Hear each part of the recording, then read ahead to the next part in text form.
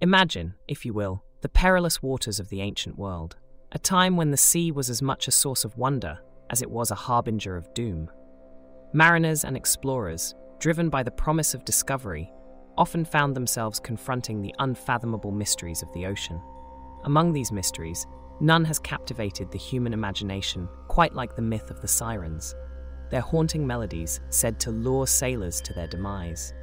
But was the Sirens' call real, a tangible threat lurking in the ancient seafaring tales, or merely a figment of mythological invention? To unravel this enigma, we must first delve into the origins of the siren myth. The Sirens, in Greek mythology, are depicted as creatures with the body of a bird and the head of a woman. They resided on rocky islands, singing enchanting songs that bewitched sailors, coaxing them into a fatal embrace with the jagged coastlines. Homer's Odyssey, one of the earliest and most influential texts in Western literature, provides a vivid account of Odysseus's encounter with these mesmerizing figures. By instructing his crew to block their ears with beeswax and tying himself to the mast, Odysseus ensures their safe passage, forever embedding the Sirens in the tapestry of maritime lore. But to consider the Sirens' call as merely a fantastical element is to overlook the layered tapestry of human experience and environmental understanding contained within these ancient narratives. It has been suggested by some scholars that the myth of the Sirens could be rooted in real acoustic phenomena experienced by sailors in certain geographical areas.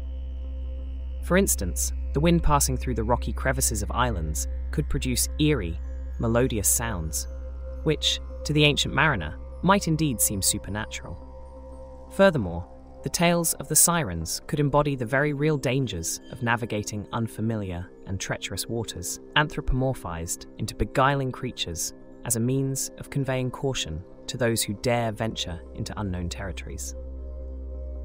Moreover, the emotional resonance of the siren myth speaks to the universally human feelings of temptation, danger, and the unknown.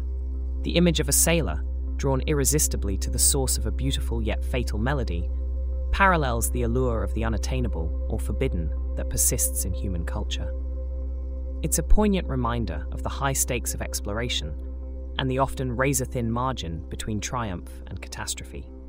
The siren's song, then, could be said to symbolize the inherent risks of yielding to temptation, as well as the courage required to confront and resist it. In considering the possibility of the siren's call being real, it's also important to acknowledge the role of oral tradition in preserving and transforming these tales through generations. The ancients had a profound relationship with their environment, interpreting its signals in a manner that intertwined the natural and supernatural.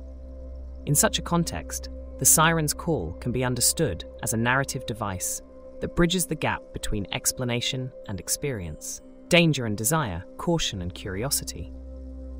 Therefore, while the sirens as literal beings may not have existed, the essence of their call, a metaphor for the unpredictable perils that lie in wait for those who navigate life's seas, undeniably resonates with the stubborn and adventurous spirit of humanity.